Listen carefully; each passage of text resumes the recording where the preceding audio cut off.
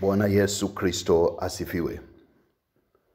Napenda nikukaribishe ndugu mpendwa katika kipindi hiki ambacho kinakuwa kila siku ya Ijumaa saa 4 kamili, saa 4:30 usiku katika redio ya Uzima 94.0 Dodoma. Ni kipindi kinachojulikana kwa jina la mbinu za ushindi wa maisha ya kiroho. Mbinu za ushindi wa maisha ya kiroho. Mpendwa, mwanadamu ameumbwa na roho. Mwanadamu hakuumbwa mwili kwanza. Mwanadamu aliumbwa kwanza katika roho. Kwa ushindi na uelewa na ufahamu kuhusu maisha ya kiroho yana sehemu kubwa ya kuweza kukamilisha maisha ya kimwili. Sehemu kubwa kulingana na maandiko ya maisha ya kimwili ni kutamka. Kama utamjua sana Mungu, mambo mengine yote yatanyoka. Bwana Yesu anasema katika kitabu cha Mathayo sura ya 6 mstari wa 33, utafuteni sana au kwanza ufalme wa mbinguni, hayo mengine yote, majumba, magari, watoto, familia na lolote unaweza kulitaja, mtazidishiwa. Kumbe siri iliyojificha katika ulimwengu wa kiroho na maisha ya kiroho ni kuweza kutafuta kwanza maisha ya kiroho na mengine ya mwilini yatafuata. Mpendwa, somo ambalo imempendeza Roho wa Kristo tujifunze jioni leo linaitwa ndoto ni gavana ya kiroho. Ndoto ni gavana ya kiroho. Gavana ni kitu gani? Ni kitu ambacho kinaweza kuruhusu jambo kupita au kutopita. Ni kitu ambacho kinaweza kuruhusu jambo lipite polepole au kwa haraka. Ni kitu ambacho kinaweza kufungua au kufunga njia. Inaitwa gavana. Kwa katika maisha ya kiroho, mlango mojawapo unaomuunganisha mtu kati ya ulimwengu wa roho na ulimwengu wa mwili ni ndoto. Lakini kabla sijaenda ndani ya somo hilo, napenda tuanze kwa utangulizi kidogo kwamba maisha ya mwanadamu yoyote yako ya aina mbili. Mwanadamu yote unayemwona au unayekutana naye ana maisha ya aina mbili. Kuna maisha ya kiroho na maisha ya kimwili. Sasa tuanze na maisha ya kiroho. Mpendwa, kulingana na kitabu cha Mwanzo sura ya 1 mstari wa 27, nitasoma. Maandiko yanasema, Mungu akasema, na tumfanye mtu kwa mfano wetu na kwa sura yetu, wakatawale samaki wa bahari na ndege wa angani na wanyama na nchi yote pia na kila chenye kutambaa kitambaacho juu ya nchi. Mungu akaumba mtu kwa mfano wake, kwa mfano wa Mungu alimuumba mwanadamu, mwanaume na mwanamke aliwaumba. Kwa katika maandiko matakatifu, Mungu alianza kumuumba kwanza roho ya mwanadamu. Ndio maana nasema tuumbe mtu kwa mfano wetu. Ina maana Mungu ni roho, Mungu sio mwili. Kwa usije ukadanganyika kwamba Mungu ana mikono, ana ngozi, ana nyama kama ulivyo. No. Hiyo ni mwili. Mwili uliumbwa baadaye. Nitakueleza. Tuangalie taratibu maandiko kwa sababu inawezekana umetengenezwa katika kichwa chako kwa mawazo tofauti na hilo. Tuone taratibu kwenye maandiko. Kwa Mwanzo 1 sura 27 au kitabu chote cha sura ya 1 ya Biblia ya Mwanzo kinaelezea uumbaji wa kiroho, sio uumbaji wa kimwili. Ndio maana Mungu alimaliza siku 7 lakini hakumuumba mwanadamu ambaye anaonekana kwa macho ya kawaida. Aliumba mwanadamu katika ulimwengu wa roho. Sasa ukienda mbele tunaweza kujifunza kujua kwamba Mungu hajawahi kuonekana na mtu yeyote. Kwa maana Mungu sio mwili, bali Mungu anatembea katika roho. Na hivyo uumbaji wa kwanza kabisa ulikuwa uumbaji wa rohoni. Maana ukisoma utaona kwamba Mungu alimuumba mtu, mke na mume, wakati sehemu ya sura ya 2 ya kitabu hicho cha Mwanzo ndio kinaanza kuelezea kuhusu uumbaji wa kimwili. Sasa nataka niweke sawa ili twende pamoja. Kuna kitu nakupeleka. Cha kwanza, tambua kwamba Mungu alimuumba mwanadamu katika roho. Mwanzo 1:26-27. Utaelewa maana yake. Na akamuumba mtu aliye mfano wa Mungu katika roho. Roho yako inafanana na roho ya Mungu, ina uwezo wa uumbaji ikipewa nguvu, ina uwezo wa kukasirika ikipewa nguvu, ina uwezo wa kufanya maamuzi ikipewa nguvu. Sasa upande wa pili, tunaingia kitabu cha Mwanzo sura ya 2. Tunaona Mungu baada ya kumaliza uumbaji wote, kitabu cha Mwanzo sura ya 1, Biblia kitabu cha Mwanzo sura ya 2 mstari wa 7, utaona sasa anaanza kuumba kimwili. Inasema, Mungu akamfanya mtu kwa mavumbi ya ardhi, akampulizia puani pumzi ya uhai, mtu akawa nafsi hai. Kwa nafsi na mwili viliumbwa baadaye. Mwanzo ilikuwa bado mwanadamu katika roho. Kwa Adamu alikuwa katika roho. Ndio maana ukifa inatokana unakuwa katika hali gani. Ukiwa katika namna ya dhambi, unarudi katika dhambi. Lakini ukirudi katika mambo ya kimwingu, roho yako inaenda kupumzika paradiso. Inarudi kule likotoka.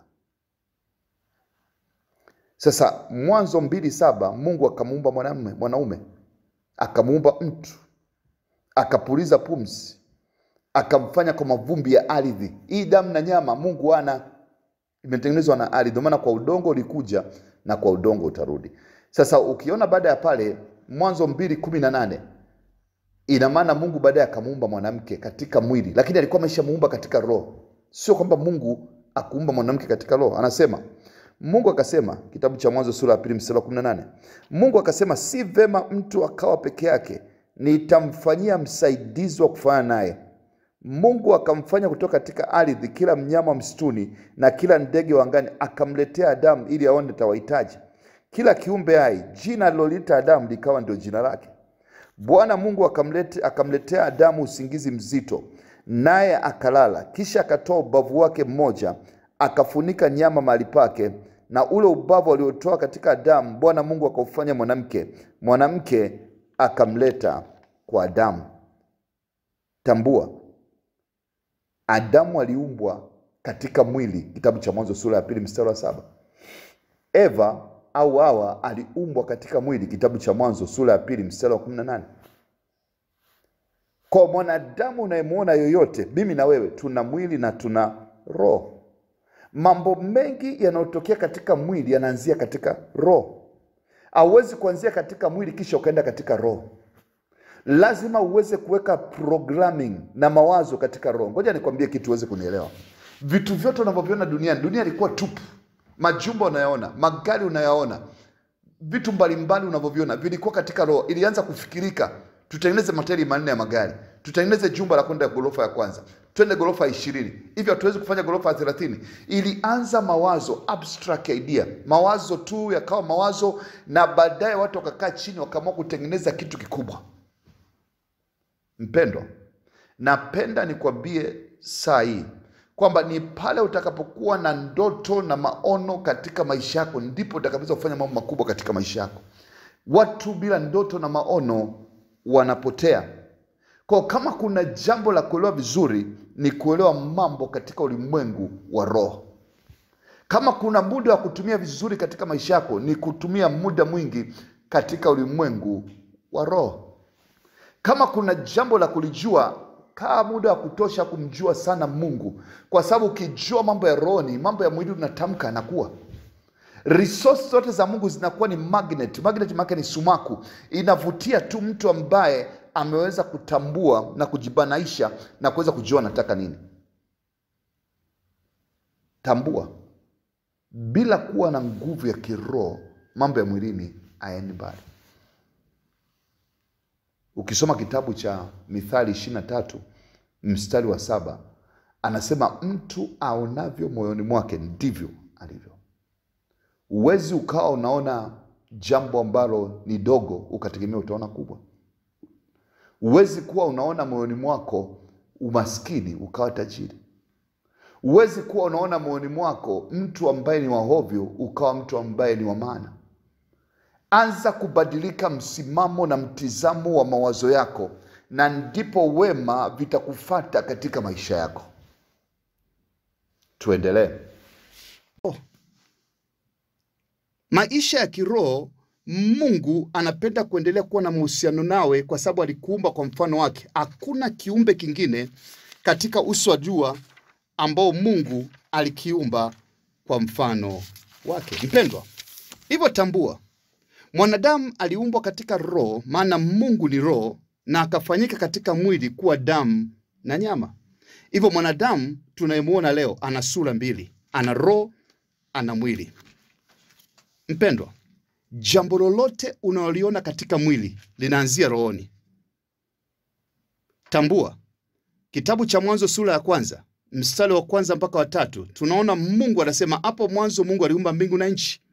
Nayo nchi ilikuwa ukiwa tena utupu, na roho wa Mungu alikuwa juu ya vilindi vya maji.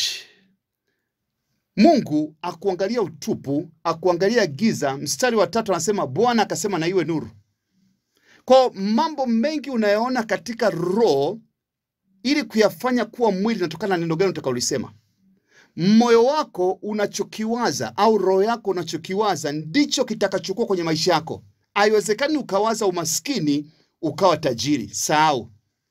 Haiwezekani ukawaza kutokuwa na pesa ukawa na pesa, sahau. Na ndio maana unatakiwa usiangalie unachokiona kwa macho, bali angalia unachokiona kwa roho. Na ndio maana maandiko yanasema neno la Mungu likae kwa wingi ndani yenu. Kwa sababu neno la Mungu likaa ndani mwenu, utakuwa mwazi yale ambayo dunia inaweza kuwaza. Ndio maana mtu anayekufundisha mambo ya kimwili akizani kwamba unatakiwa ujue mambo ya kimwili kabla ya kiroho, anakudanganya.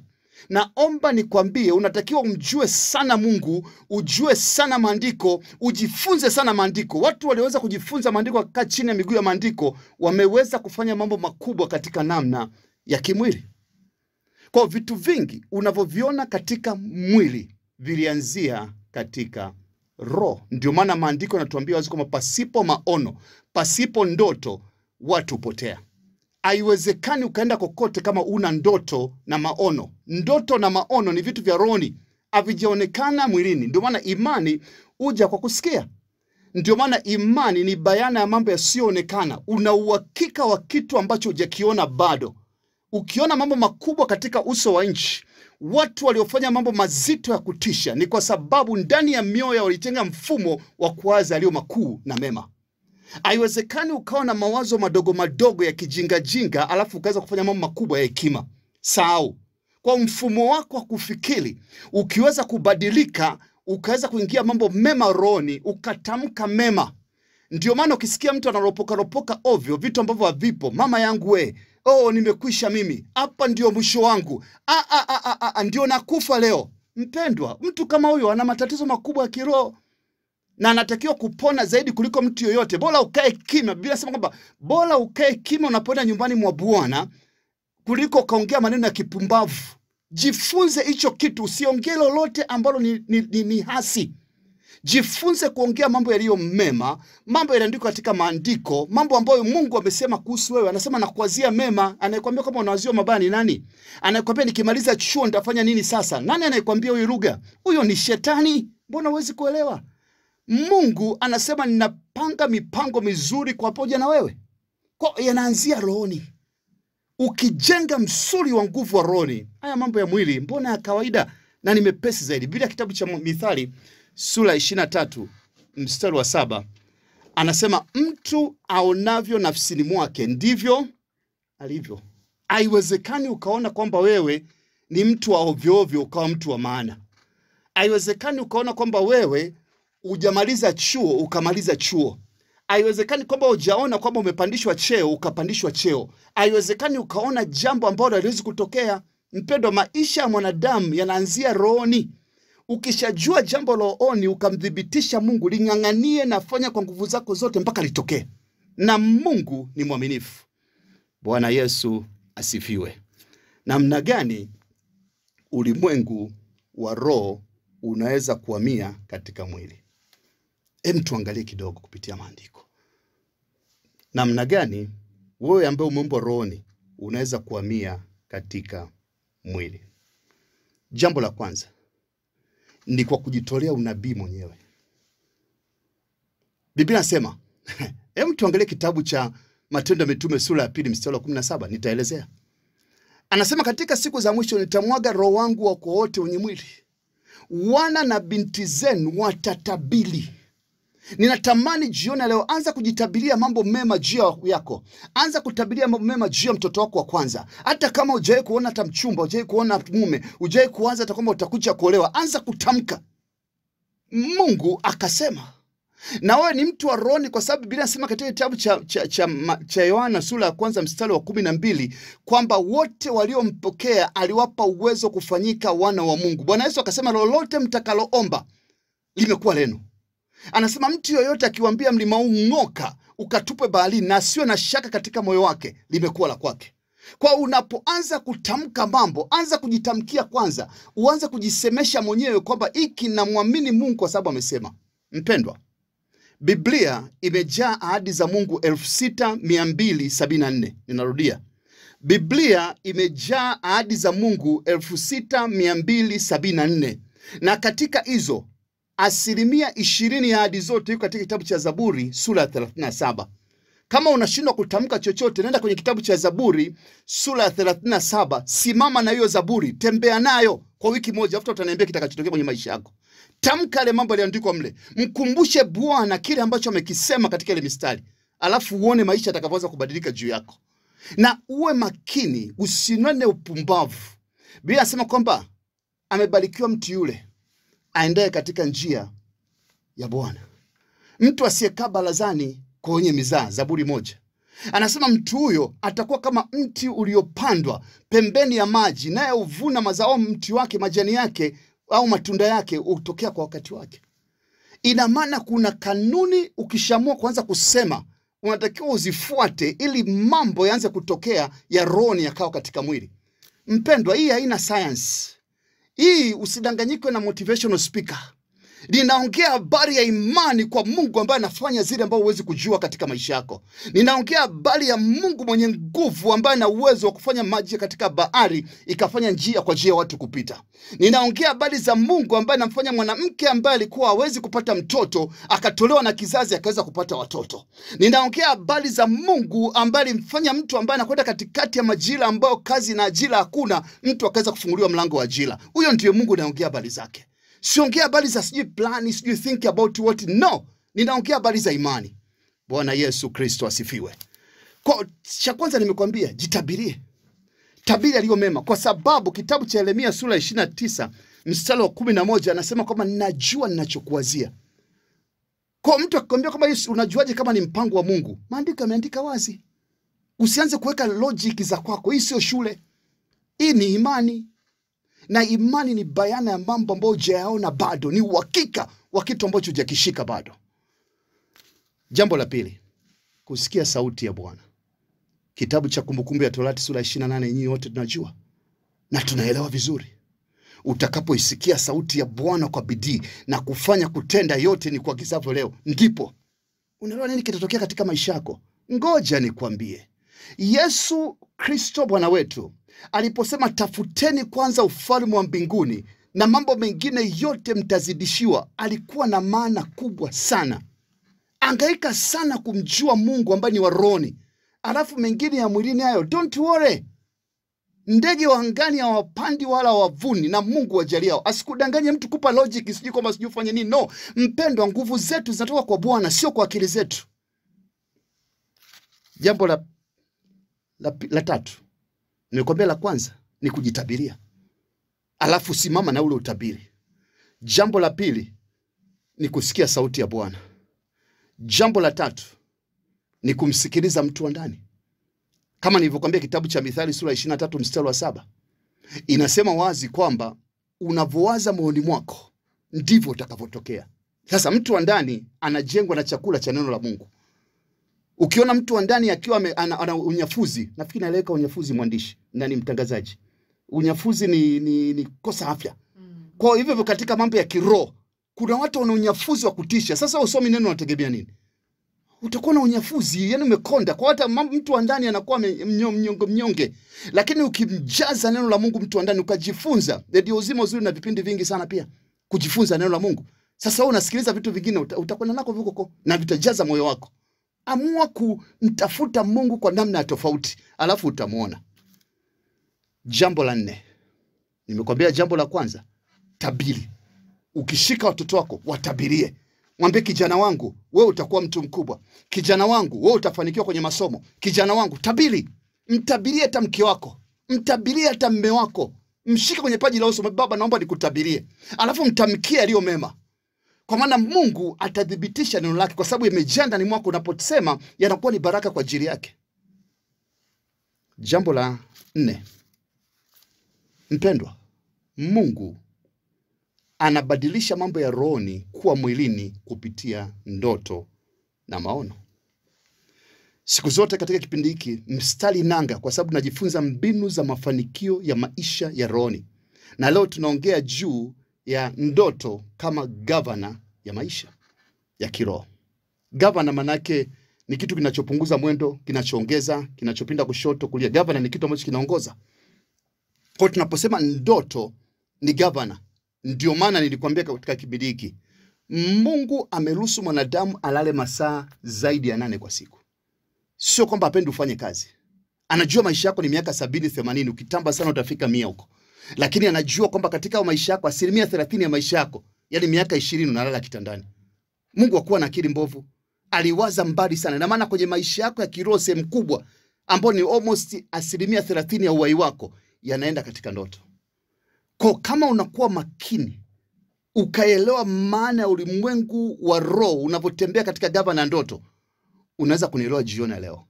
Na ukiangalia Ayubu 33:14 mpaka 18, nitapenda nielezee kwa sababu unaona muda wenyewe uniruhusu kwa ajili ya kuweza kusoma. Anasema wazi kwamba Mungu unena mara ya kwanza, Mungu unena mara ya pili, mwanadamu asikii. Anasema katika ndoto, katika maono, watu walalapo usingizi, ufumbua masikio ya wanadamu kuweza kuambia mambo. Kwa kumbe ndoto unatakiwa utambue kitu kimoja. Mara zote ndoto inayotoka kwa Mungu inakuwa inarudia. Mungu haongei mara moja. Mungu ataongea mara ya pili. Ataenda kuongea kupitia na watu. Ataenda kuongea kupitia na mahubiri kanisani. Ataenda kuongea kupitia na neno lake. Message moja anakupatia ili kwamba uweze kupona, kwa sababu nia ya Mungu sio kutegeshea. Shetani ndio anategeshea. Ndio maana ukisikia mtu mwambia nimeota ndoto jana, akwambia aisee chukua tu pesa unakufa. Tapeli huyo. Mungu huwa haendi katika kasi hiyo. Mungu ni mpole, Mungu ni mwema, Mungu ni mwaminifu. Mungu ana sauti ya unyenyekevu na upole kwako. Ukiona vitisho vyovyote kwenye maisha yako mpendo, huyo ni shetani. Hatukuumbiwa roho ya hofu, tumeumbiwa roho ya ujasiri katika Mungu Baba. Kwa ndoto yoyote mtu anaanza kutafsiria ndo kwambia habari za ndoto kuhusu mambo ya woga, anataka kukamata nafsi yako. Anataka kukuibia huyo. Bwana Yesu asifiwe. Mpendwa, ukisoma kitabu cha Matendo ya Mitume sura ya 2 mstari wa 17, maandiko yanasema itakuwa siku za mwisho, asema Mungu, nitamwagia watu wote roho yangu, na wana wenu na binti zenu watatabiri, na vijana wenu wataona maono, na wazee wenu wataota ndoto. Naam, na siku hizo nitamwagia watumishi wangu wanaume na wanawake roho, na watatabiri. Siku za mwisho ni siku za ndoto.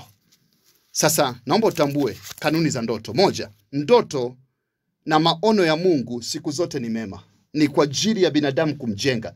Ni kwa ajili ya amani. Ni kwa ajili ya kutia moyo. Ni kwa ajili ya kutia moyo. Ni kwa ajili ya kuepusha na mabaya.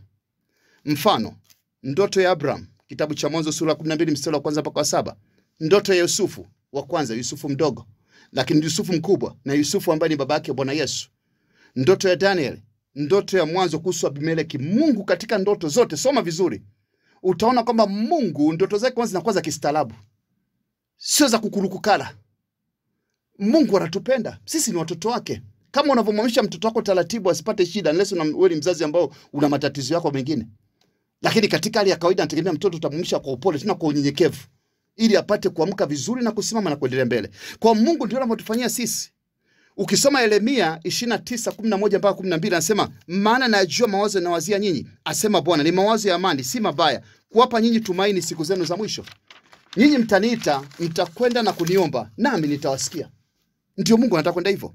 Sasa tambua, ndoto nyingi sana kwa wakati mmoja ni njama za adui kuficha ndoto za Mungu.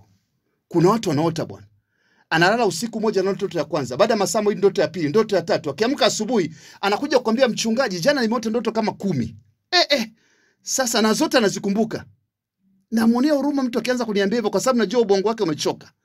Na siku hiyo sijui anakuwa na kazi anafanyaje. Yaani tayari adui ameshapandikiza. Biblia katika kitabu cha Mhubiri sura ya 5 mstari wa 7 anasema, ndoto zikizidi kuna maangamizi na maneno huwa mengi. Yaani ukiona mtu ana maneno mengi ya kiroho, si mambo gani, ujue ndoto zimemzidi. Na ndoto zikizidi sio kitu bora.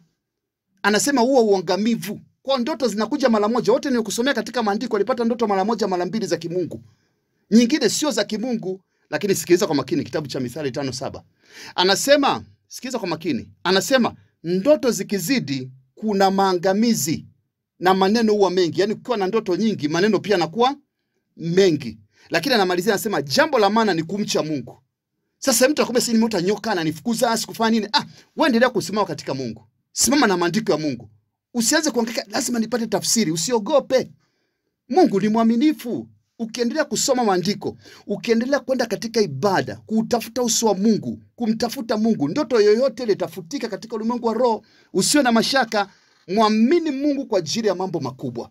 Muamini Mungu kwa ajili ya mambo yasiyowezekana. Usiogope. Cha msingi, naomba kumbuka sana mstari, Mithali 5:7. Jambo la maana, ameandika pale, ni kumcha Mungu. Kwa maana ya kwamba kama ndoto zitakwisha, kama ni vitisho vya usiku vitakwisha, jambo la msingi mche Bwana. Kwa maana yake sio kwamba usisikumbuke ndoto. Maana yake ndoto unatakiwa kuziote za kiustaarabu. Yaani sio za mfululizo ambao za adui, mapandikizo ya adui. Kazi ya ndoto kimaandiko ni vitu vitatu. Ni unabii, ni kuonya, na ni kwa ajili ya kutoa mwongozo. Kwa mfano, unaota umepoteza nywele. Mara nyingi nakuta kwamba ni ndoto ambazo sio za Mungu, ni adui anapandikiza. Na maana yake kubwa katika hali ya kawaida, katika kanuni za kawaida za ndoto, maana yake kwamba utukufu umeondoka. Na kama unakuta ni mwanamke ambaye anaota ndoto kama hizo, maana yake ni kwamba mume wake anaanza kupata matatizo. Ndio unakuta nyumba ndogo imeingia.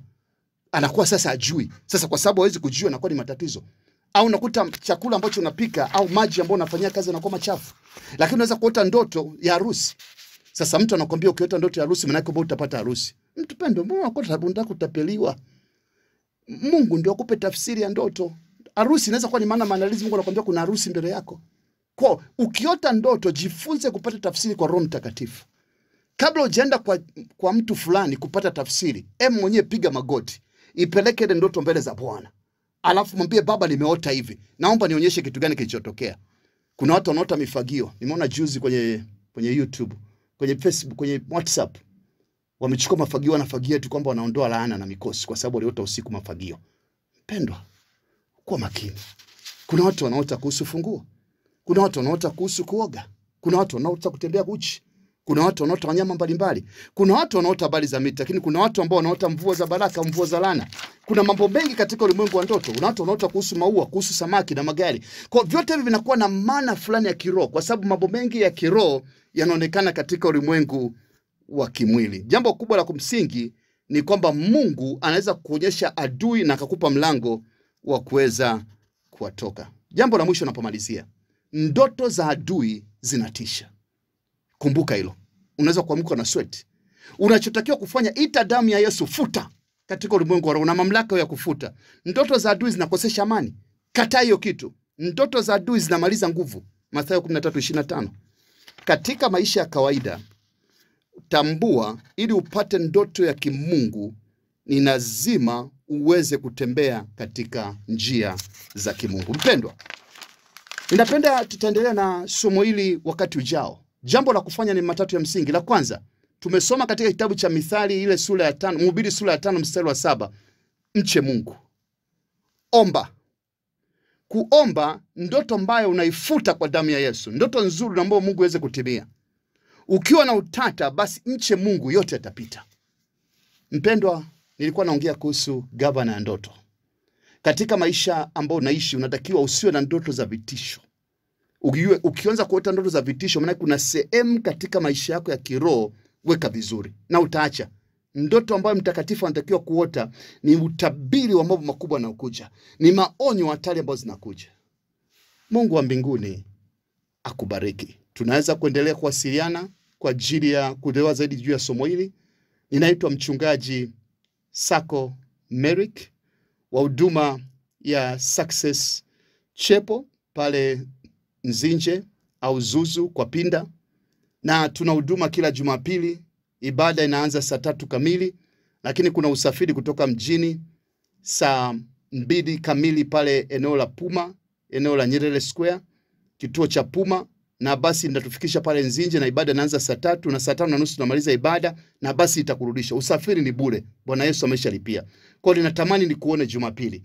Karibu sana, na tutakuwa na nafasi pia kuongea kuhusu masuala ya ndoto. Kwa utakuja kujifunza zaidi. Mungu wa mbinguni akubariki. Tafadhali ukitaka kuwasiliana na mimi, tuwasiliane kwa simu namba 0758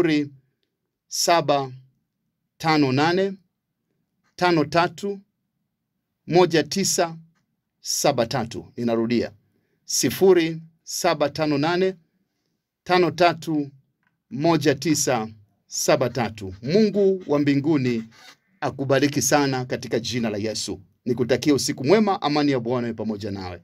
Amen. Amen. Nawe pia mchungaji, kwa niaba ya